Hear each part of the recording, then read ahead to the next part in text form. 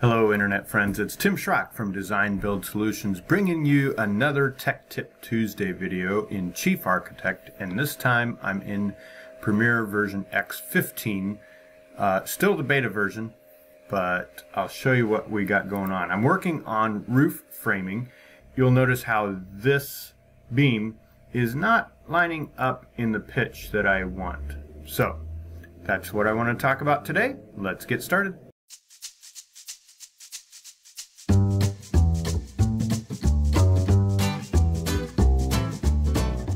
I was struggling with this beam, and it was not playing the same way that this beam over here was working on.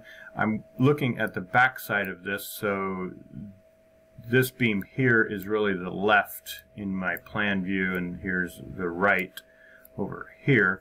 You'll notice when I select this beam and move it, I'm going to center it on this rafter, roof plane, and then center it back on this beam in the front, and it stays where in the pitch where I wanted it. This beam does not do that, so typically, as I showed before, so what I've got is, let's back up a little bit here, right? I've got a shed dormer, essentially, to create a walkout balcony in this office above here. So I'm trying to draw the beam that's going to go through here and support this shed dormer. Back to plan view. I'm going to draw the beam here, and you'll notice it's in the correct pitch. We'll just pull it back to the wall, and I'm going to center it on this beam in the front. And when I do that, it then takes on the pitch of the shed dormer. This side did not do that. So, how can we make it work the way we want to? I'm going to open the beam specification dialog and uncheck automatic height. Now it's manually entered. It took the automatic information and made it into a manual scenario.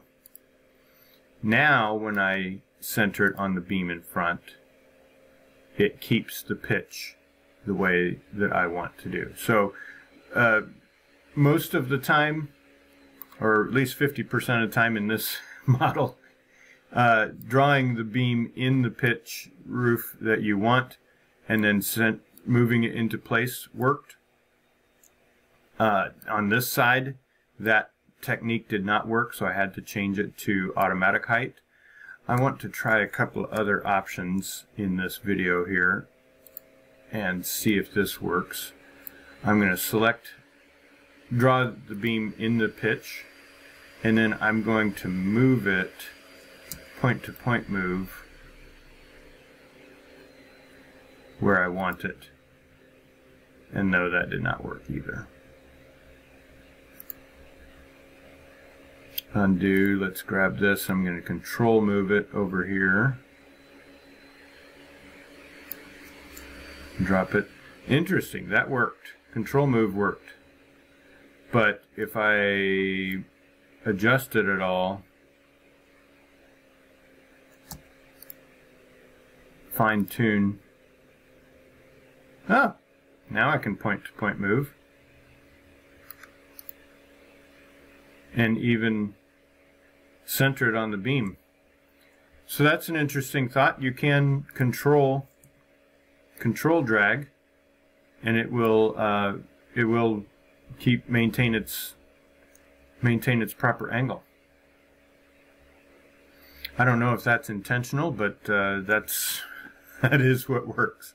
So there you have it. Thanks so much for following along. If you like this information, please click like and subscribe right down there. Hit the notification bell, and you'll get notified each week as I drop these videos. Take care.